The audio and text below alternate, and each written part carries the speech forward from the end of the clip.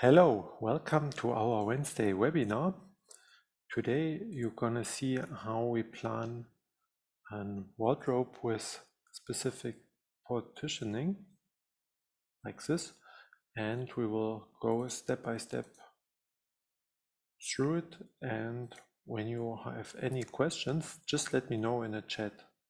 We see also how we make the division and interior. So first of all, we activate the smart links and the dimensions, and then we click on File and start a new project. So our width of the room is 3000 millimeter, and the cabinet has the same width, and the height is 2200. So we are going here on the cabinet tab, and on the beginning we are setting here the trim on top. The trim on the left and on the right side. Like you see, the cabinet is automatically getting smaller. That's automatically adjusting, and you see here it's subtracting from the dimension between the sides. All right, when we have done this, we are going to the division tab, and here we start with one vertical, which is dividing our cabinet in the left and right side, and then we have on both sides horizontal, and the height of the horizontal is 250 millimeter.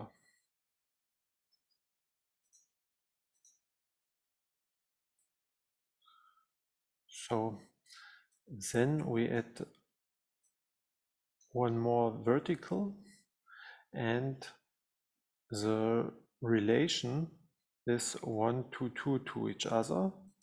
So we click on here on a smart click for this area, and here we change the width of this area and type in number 2, and you see they are now related in relation 1 to 2. And the same we are doing here. Just type in number 2. So then we are continuing with the next horizontal here, and this height is 150 mil, and here as well type in 150 and confirming it with enter. So now the last vertical, they are now related in relation 1 to 1 to each other, and here we drag and drop the last horizontal in it. And when we click here on the button on the smart click for this area, here we can change the height. Now you see here the window is opening, and we type in 150, and we are doing the same here for the right side. And then we are done with the bottom part, and now we are continuing with the top part.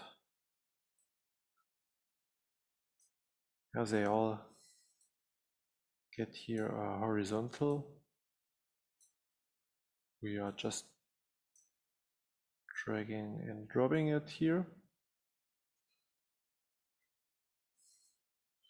So you see here, you need to be careful that you click on the right smart click, because you see here we have here the whole area, which you see now purple colored, the left top one, the left one, and here also the left one on the top.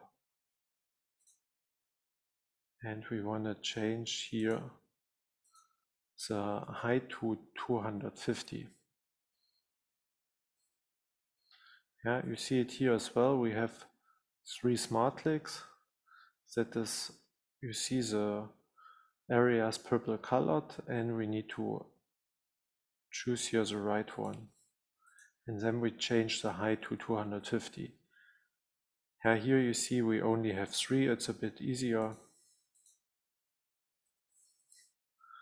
Here you need to be careful. We have here more areas that you pick the right one.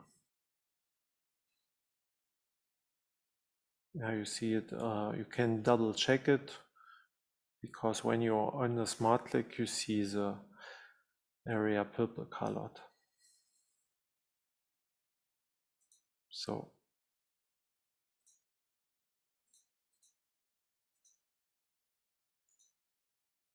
here again,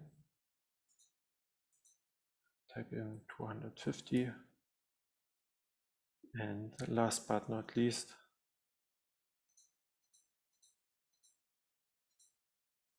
250.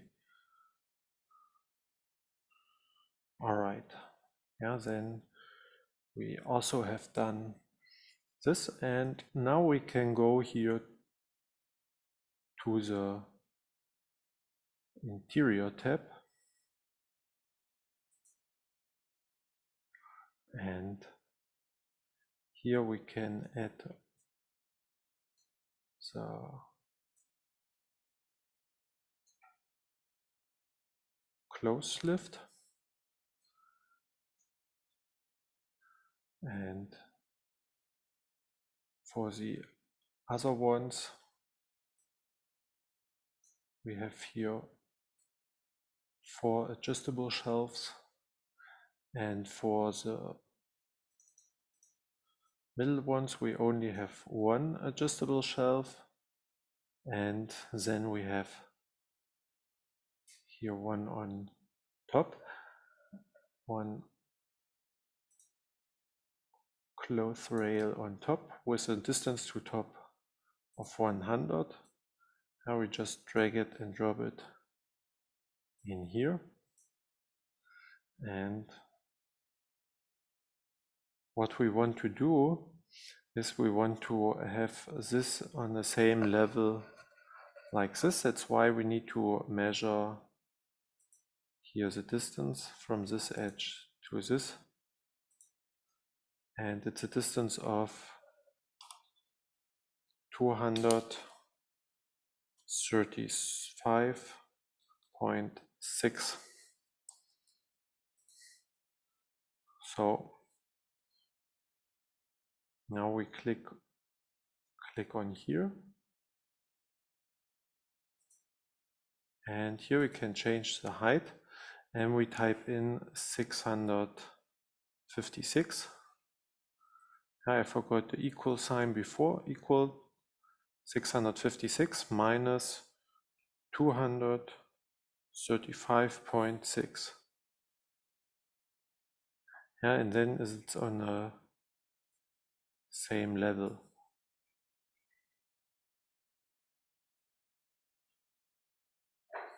So when you are deciding to have here 1 more shelf, you can also go here in this area, and you can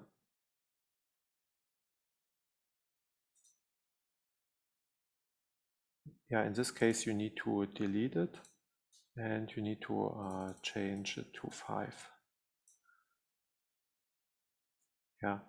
When only in a case when you have horizontals, then you can add them, but not in here. So, and here we can change it again. We measuring the gap is 101.0666, and so on. You can click here again,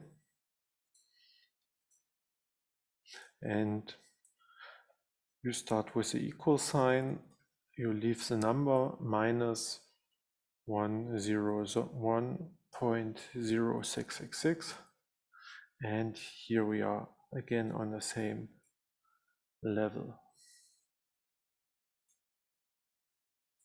Yeah, you can also click on it and copy this, and here just paste it, then we have it for this side. And here we delete this and we drag and drop 5 shelves in here. So that is also now fitting, and then we are done now with the middle, with the interior and the vision. And last but not least, we want to have the fronts on here, and therefore we go to the front and we are starting here with a left door.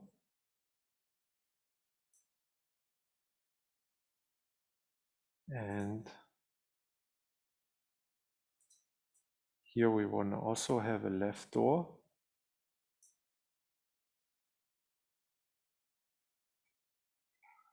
And here we want to have a left door. Yeah, you see, you need to pick, you need to drag it and drop it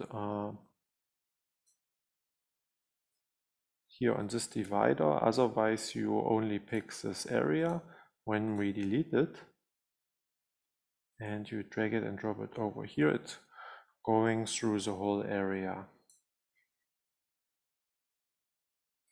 So, and now we are picking the right doors.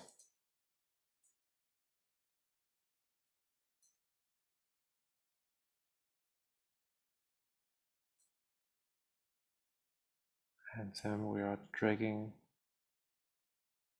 and dropping it on here. So last but not least, we need to have here the drawers. Yeah, and therefore you just drag it in here and here.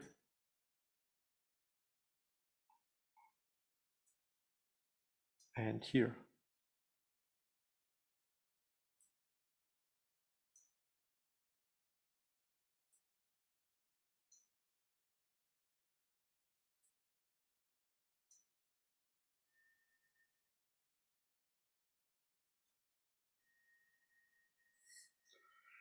All right.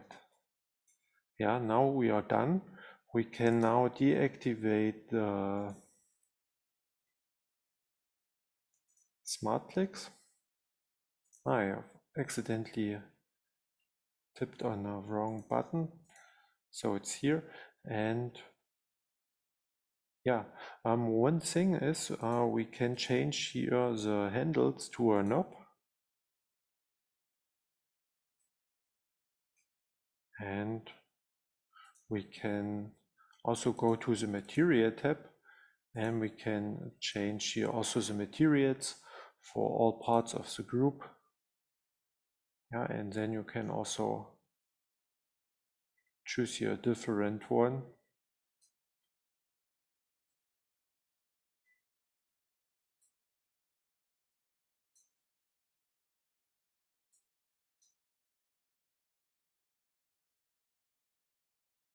And if you want, because for the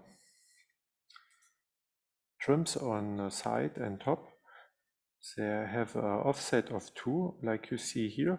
If you want, you can also use the automatic function flush to front. Yeah, and then it's on the same level as the front.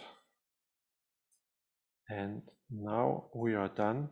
You can also present it to your customer with a room. I forgot to change here the size of the room.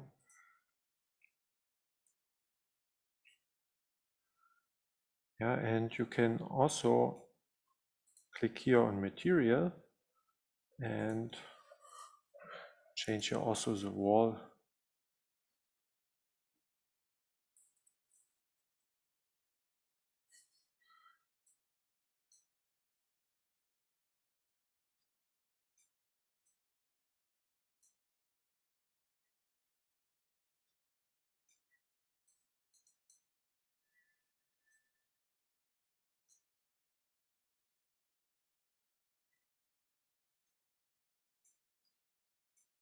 So here I made the mistake, but we will fix it in a minute. So type in here 18.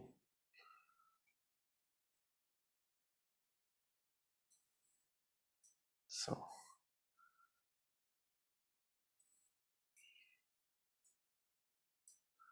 here we are.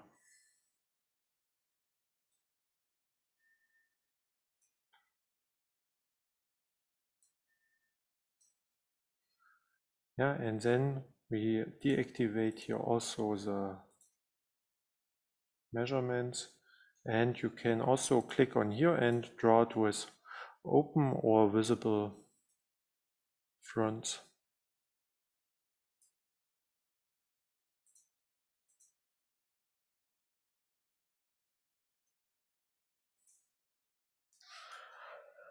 All right, and when you are done, you can click here on data export to get the cutting list.